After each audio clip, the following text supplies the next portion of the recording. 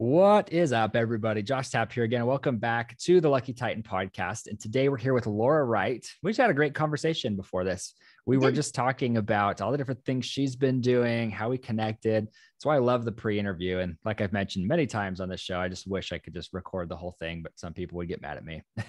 You should do it. You should do it. We should just do it. Let's do it, Laura. So we just had a whole bunch of really good conversation. I'm excited to carry it over here into this interview today. So Laura is the founder of Sold Inc. So this is such an awesome company. I was excited to bring her on because this lady really helps people amplify sales, do it quickly. And she loves working with women, which is also fun for me because I bring a lot of people on who work with women. So I just got to start connecting all of you and make it happen. But anyways, good to have you here, Laura. First off, say what's up to everybody and we'll hop in. Hello. I'm very excited to be here and let's dive in. Let's do it. Well, and Laura, I am excited to get to know a little bit about your methodology, right? I have to, let me find it really quick, but you said when you sent it, I always ask my guests this is like, if this were a mastermind, what would you name it? And I loved your line. It said, fill any program, sell any offer and create income on demand. Yes. Support that. Yeah. I'm on trial now. You're on trial. Go. So this is my favorite thing and why I love the land of soul and sales is when you have the ability to understand who you are, what you do, and how to monetize it. When you have the skill of sales, you can do exactly what I just said, fill any program, sell out any offer, you can create income on demand. It's the thing that I love the most about being an entrepreneur. I remember a couple of years back, we were buying a house, my husband and I, and he at the time was working at a job. He's a chef, or we retired him. So he's a former chef. We always say he's a chef for a one persnickety family right now. It's us. But at the time he had, a chef job. And even as an executive chef, they do not make a lot of money. And we were going to buy this house and they saw him as the golden star. You have a job and this is how much money we can give you to buy the house. And here I was operating a multi-six-figure business. And I was actually seen as the liability on the loan because they didn't trust and believe in my abilities to always earn. And I would always get in this frustrated moment of if you told me I need to go make $20,000 today, give me a couple hours and I can get it done. Right. That's what the skill of sales allows you to do. And the freedom of entrepreneurship is if you can craft an offer around your magnificence and know how to connect with another human. And if your solve matches their need, there you go. That's a sale. Yeah. See, I love that. Well, it's funny because you're speaking to an entrepreneurial crowd and they're all saying, yep, I've tried getting a home loan too. My wife and I went a couple of years ago to try and get a loan for a home. And we were doing almost $1 million in sales and they wouldn't give us a loan.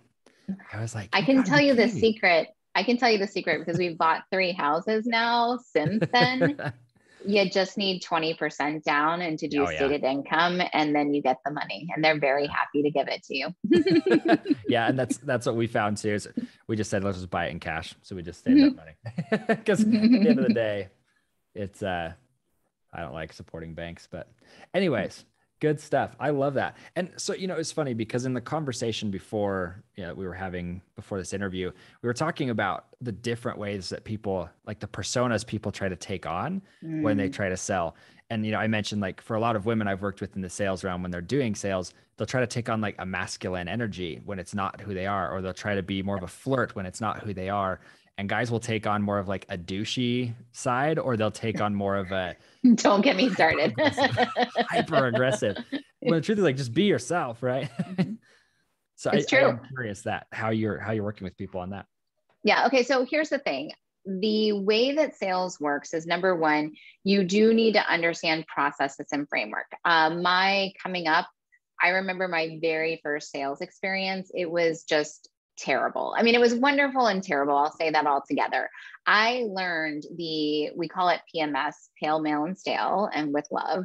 But that means the old broken way. And it's the coercion, the douchiness, all of that bro stuff that makes your skin crawl. It's the pound the pavement, hound the person, get the yes no matter what. And guess what? That doesn't work. I can't stand the concept of it's all about the numbers. It's not about the numbers. It's actually about connection. So when I started learning all those techniques, I couldn't do them. Like I learned them and they felt horrible. And I remember I always tell a story. I've told it twice today, actually. I used to sit next to this really lovely woman and she was very sweet. And she would come into the office early. P.S. I'm a really terrible employee, which is why corporate lasted like 4 years for me. She would come in and we would get our list of leads to go sell for. And she would just pound the pavement virtually and on the phone. Like she would just call. There was never a no. Her philosophy was it was never a no. It's just not right now. And she would just go and go and go. And she would stay late and do all the things. And then I would come in late. I would usually get a bagel or coffee. I would talk with somebody. I would make one phone call, make a sale, go to lunch. Maybe I'd do something in the afternoon. I'd usually leave early. And she and I had the same close rates and it used to drive her batty. And I'll tell you what I did differently than what she did so everyone else can do that. Number one, I was myself and genuine on every single call. So when I got into the conversation, it was genuinely about connection. Now I was selling events and trade shows, things that were like, $4 million events to like a $75,000 booth in an exhibition, all different things, but they weren't like, it wasn't a magical sale like transformation exactly the way that I do now. But I would get on a call with a human, even if they were a representative of another company, and I would ask out their family. I would talk with them about real topics. I would walk them through the sales process and they would say yes, because they want to buy from someone they know, like, and trust. Right. And so when you can do that, it changes everything. The other thing that I was doing differently, this is just a little hint to anyone who's in a traditional sales setting, is usually what happens when you get like a list of leads or you get calls that come in, everyone always goes and hammers from the top down. And what I would do is I would take my list of leads and I would just sit there and I would kind of energetically scan the list and see where my eye would catch. And when I would see somebody's name, that would be the person I would reach out to. That person, 99% of the time, was the buyer. What everyone else does is they just go waste all their energy trying to do the numbers and talk with everybody. My philosophy is if you want 4 sales, I want you to talk to 4 people, maybe 5, if you just want to like have a little extra just in case. You don't need to go speak to 30,000 people in order to get a handful of sales. Yeah. See, and that's such a unique perspective, Laura. Like the reason it intrigues me is because we've even found with the way that we do sales, of leveraging podcasts to generate relationships and build value for people. We've found that, less can be more, but it also is good to get the reps. So I'm kind of curious how you're bridging that gap, because a lot of people, I mean, you're never going to learn how to sell until you try it.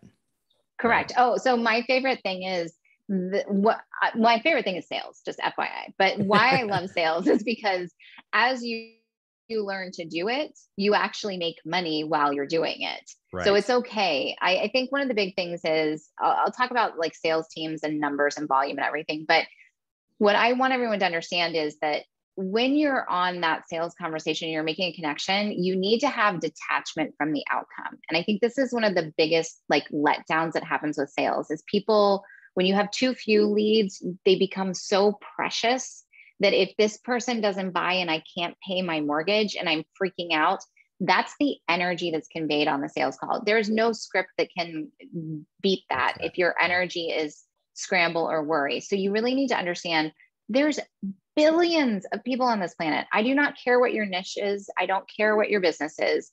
There are probably more people in this world than you could serve in a lifetime. Even if you had access to them, relax. That one person in front of you, give them time, energy, and space, but they're not the only person that has to buy. The other thing I think is this, and this is the part that has always been very like hard for me when I come in and I help someone redesign their sales team, is that there is this philosophy and concept around Beatrix. That's my puppy. If you can still hear this, if totally it stays, fine. We'll probably leave it in. She's a human, guys. Come on. She's amazing. She is Beatrix Kiddo, as in Kill Bill, and she'll cut you. She's very sweet. Awesome. We have 2 pups. We also have a Bernese Mountain Dog, Oliver, who's 135 pounds, and you can't see her, but Beatrix is a little tiny King Charles Cavalier, and she's like 12 pounds, and she will smack him in the face. Yeah, she's like a mouthful to him. Yeah, it's like Chihuahuas. Anyway, so back to the Yes, sales though. So back to the sales thing. So what I see so often is that people spend so much money on lead generation, and they are doing churn and burn sales. And what I mean by that is the person comes in, they need to immediately buy. If they don't, they are discarded. right. And what I teach differently is that when you have somebody who comes to you, this is a lead to nurture. Sometimes the first conversation is the close. And that's what I teach. I teach the 5 steps to yes, so that you can connect with somebody, you can find out what their struggle is, you can identify their vision, you can give them an invitation, and they will say yes. And if they are new to you, not ready to buy, it doesn't match. Well, what do you do with them? Most people discard people, they just put them into their list. What I like to do is actually stay in a space of nurture. It's 2 steps. It's normally either if you identify there's someone you're talking to that is close to being a buyer, I keep them in my feed. I keep talking with them. I nurture them. If I think they're going to be long-term, I continue to nurture them. This is where people always ask the question is how much follow-up is too follow-up? Too much follow-up? It's not that. It's about being in a place of filling your pipeline with humans. And here's what I mean by that. I spoke to a woman actually today, depending on when you listen to this, who knows when that was, but it's a pretty common experience. I got her on a call. We have total alignment. She's super smart. I know her business. I know how we can like scale her. She's a service-based business owner, and she's stuck at where most people get stuck. You can only do so much one-on-one. And it doesn't matter what you charge, you just can't hit past a revenue goal. And so I gave her a couple of fun ideas so that she can scale. And then she says to me, Laura, I'm already in a mastermind and I just re-signed for 6 more months. I can't work with you right now. And most people would say, failed sale, push her off, go to the next person. What I said was, fantastic. Would you like to talk in about 5 months? And by the way, you need to come into our Facebook group. I have this other special training. It's a free thing. Go try it out. I am going to nurture connect. She is a long line lead for me. I have another woman who I met in 2018. And if you're listening to this right now, it's June of 2022. And I've known her since that time. And about once a year, I would do a little touch base, a genuine one to find out what's going on with her. December of 2021 is when she stepped into our program.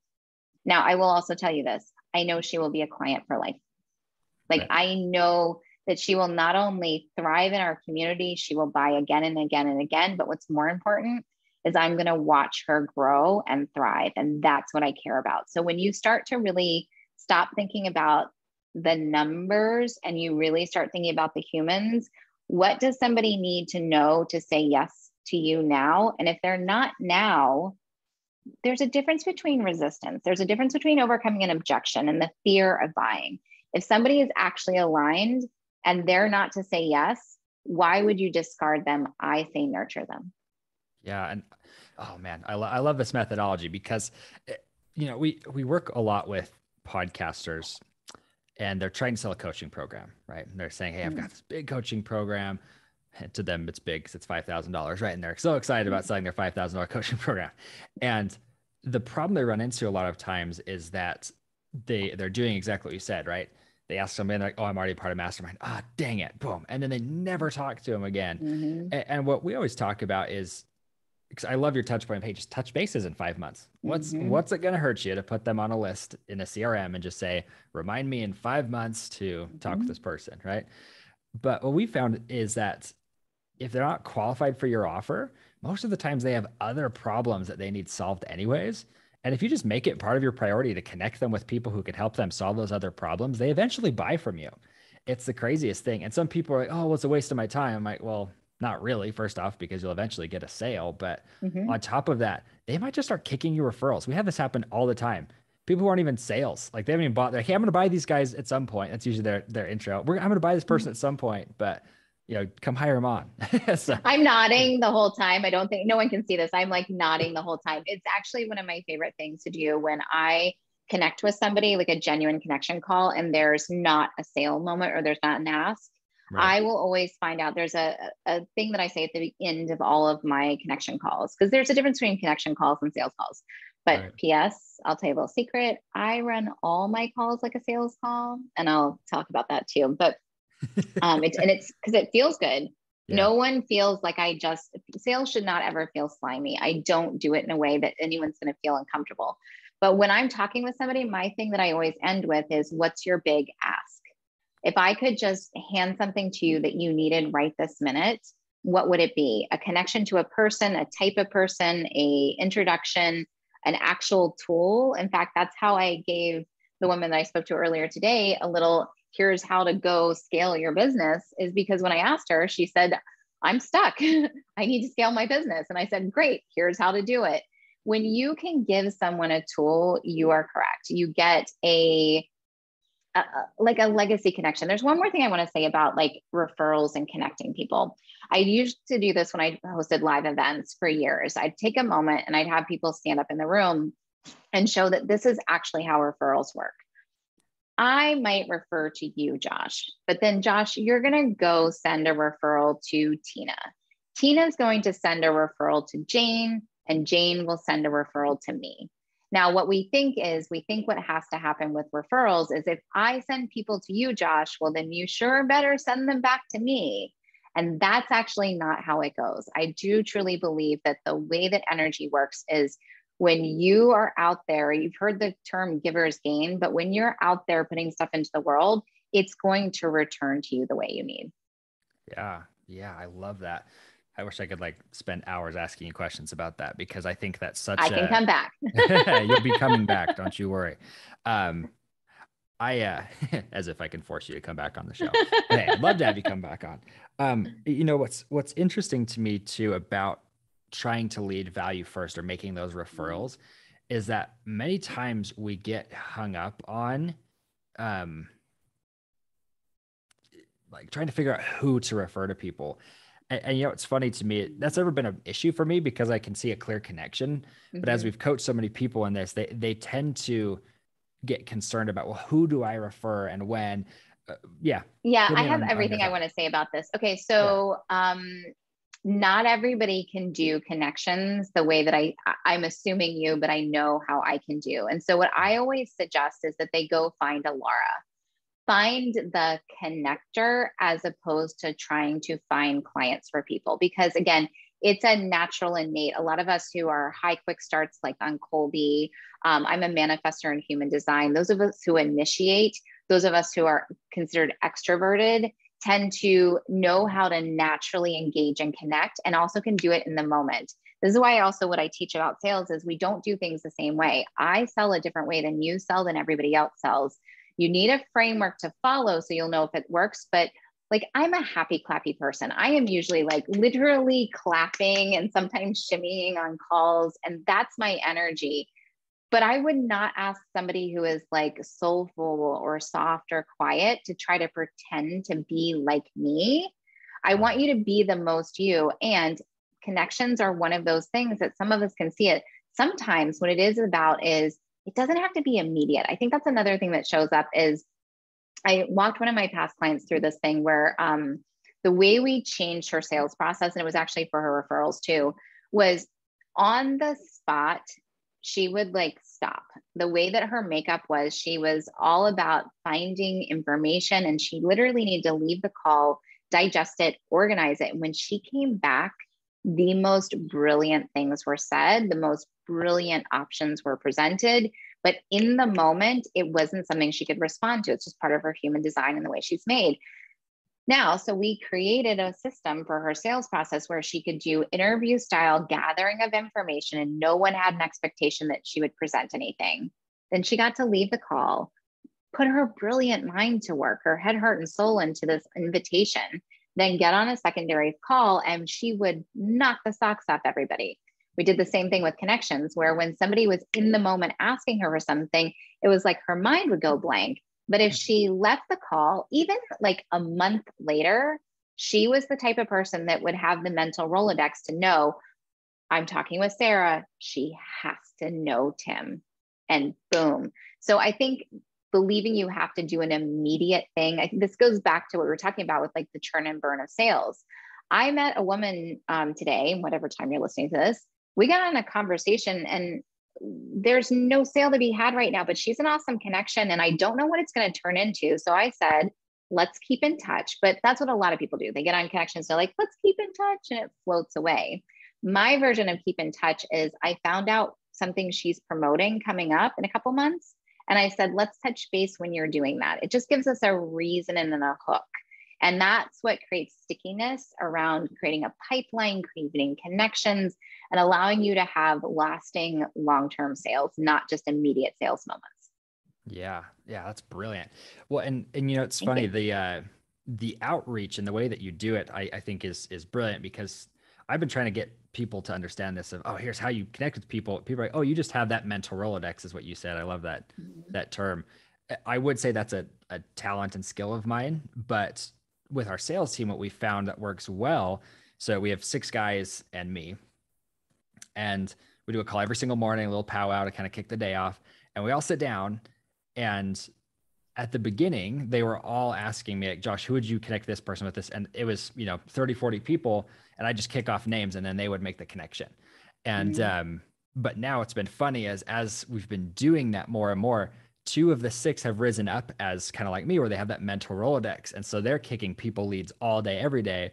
Well, the 4 people come into these calls, they leave with a list, they make the connection, and it works just as well because like you said, they found a Laura who has that mental Rolodex. That's cool. I really like that. Yeah, that's another thing that's really important is to understand. So my business partner and I have something that's a archetype test for understanding how you sell. And I think what's really important about that is that not everybody sells or can initiate doing outreach the same way. And I think where everyone gets stuck is this concept of sales. I think there's 2 big flaws to it. One, almost no one is actually taught sales when they go into entrepreneurship or business. And so they look around for a model of somebody who's done it and they just do what everybody else did, which doesn't actually work. And it goes back to what we were talking about at the beginning, where they just try to do what someone else is doing. What I understand is this: you need to know how you initiate. Are you somebody that feels comfortable reaching out? If you don't feel comfortable doing it, don't do it. It won't work.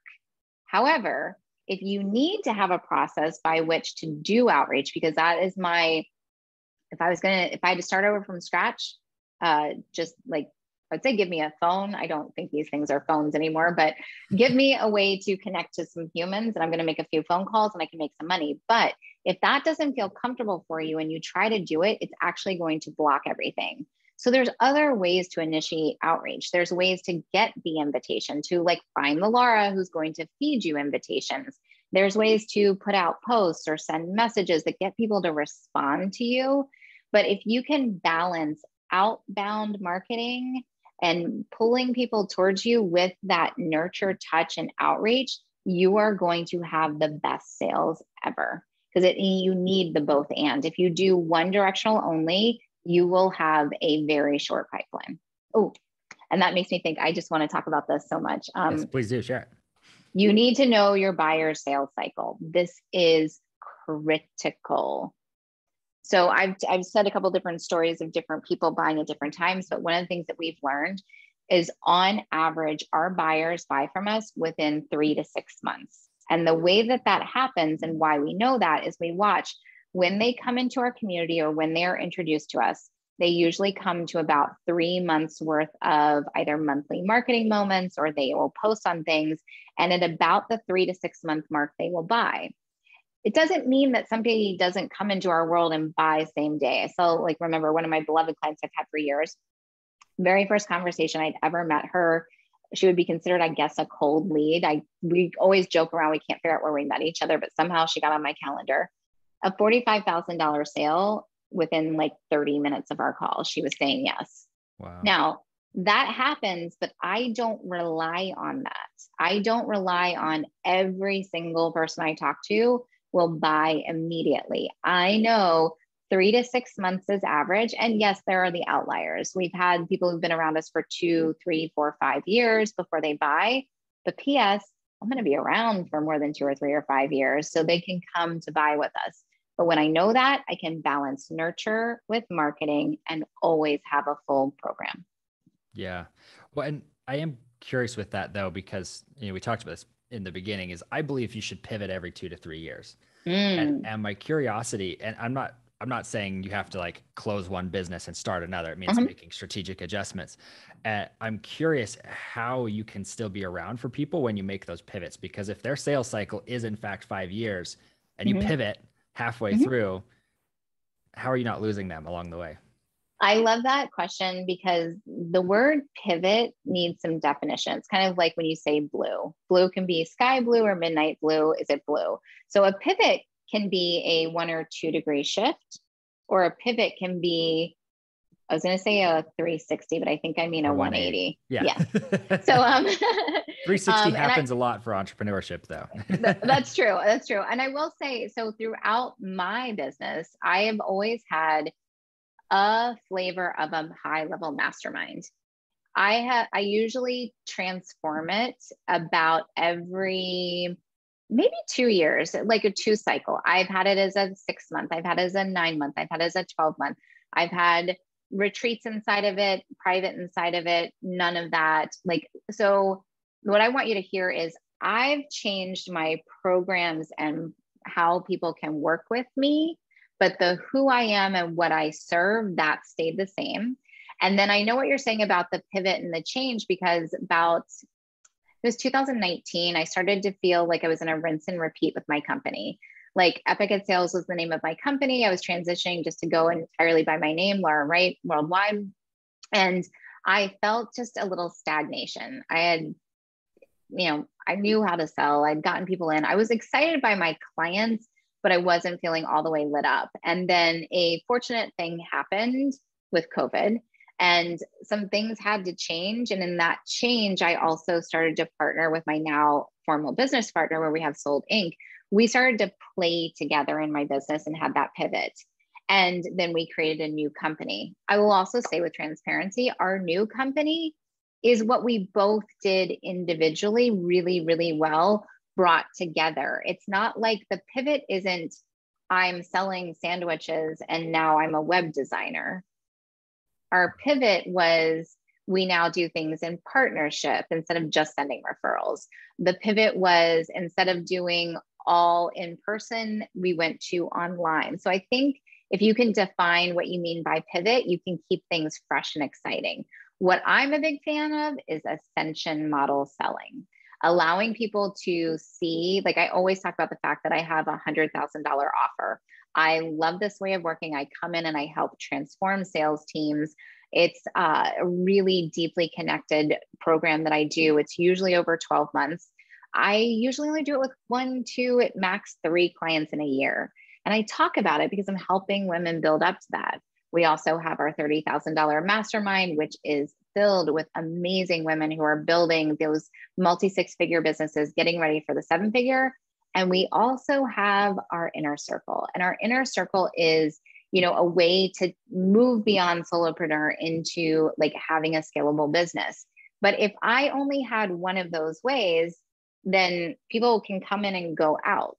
What we want is for people to come in, get what they need, and ascend. And sometimes people show up, and I hate the hierarchy, but they show up at the highest level, and that's what they need. And they come in and then they can go. But if you can have an ascension model, it really allows you to have longevity within your business. So your pivot is a little bit different than most people's. Yeah, absolutely. See, that's fantastic. And I am also a huge fan of the ascension model because you're solving different problems along the way. And I also just want to throw this out there just as a nugget in people's ears, that the ascension model doesn't always need to be just your products. It can be services and products of other people. I'm a huge advocate of that. I love it. And I want to say that, yes, because I cannot tell you how many times, the reason why my business partner and I are together is because the way that we had been functioning for about almost 8 years is, when you say something to someone you love and they don't hear you, but then they learn it from somebody else. And then all of a sudden they're like, oh my God, I just heard this new thing. So we did things very similar. So we would pass clients back and forth. And when we were doing that so frequently, it was really fun to watch people like come back around. I also really want to say this about ascension.